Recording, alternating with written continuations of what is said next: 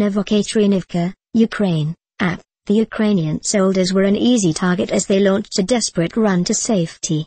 Pounded by a gauntlet of rocket shells, blown up in their vehicles, they died by the dozens.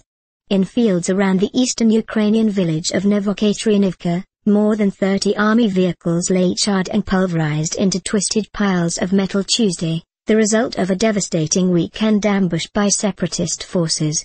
The rout marked a major intensification in the separatists' offensive in eastern Ukraine, one that the government in Kiev, NATO and the United States say has been sustained by Russia's direct military support. Moscow's aggressive stance toward Ukraine has come in both words and deeds of late, fueled by attacks like those in Novokatrynivka as well as a leaked report that EU Commission President José Manuel Barroso said Vladimir Putin told him that Russia could take over Kiev in 2 weeks if it wished.